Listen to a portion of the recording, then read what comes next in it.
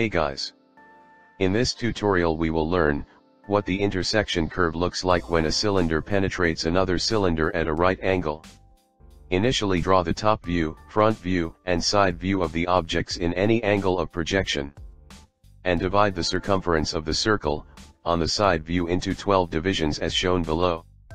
Also, name the points on the circumference of the circle successively from A to L.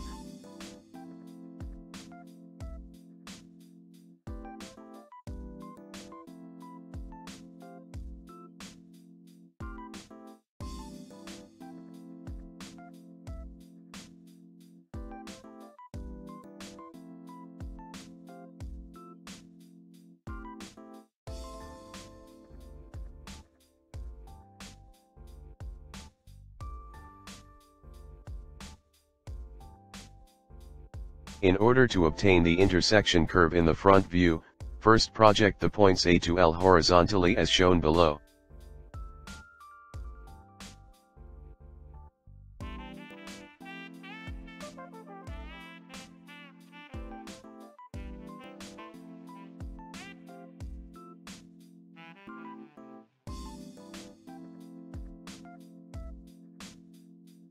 Now, to locate those points in the top view of the objects, first project the points vertically downwards to intersect the line inclined at 45 degrees.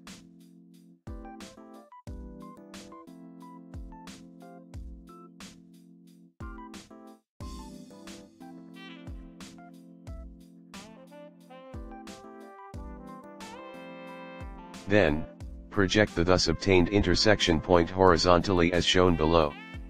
The intersection point of the top view of the cylinder and the thus projected lines represents the points A to L on the top view as shown below.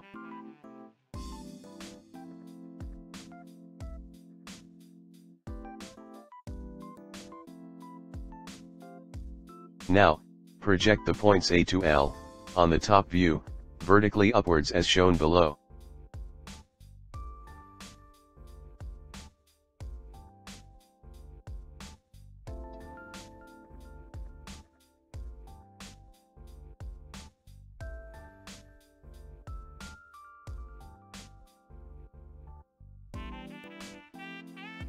The intersection of the lines projected from a point on the side view, and the corresponding point on the top view represents the required point on the front view.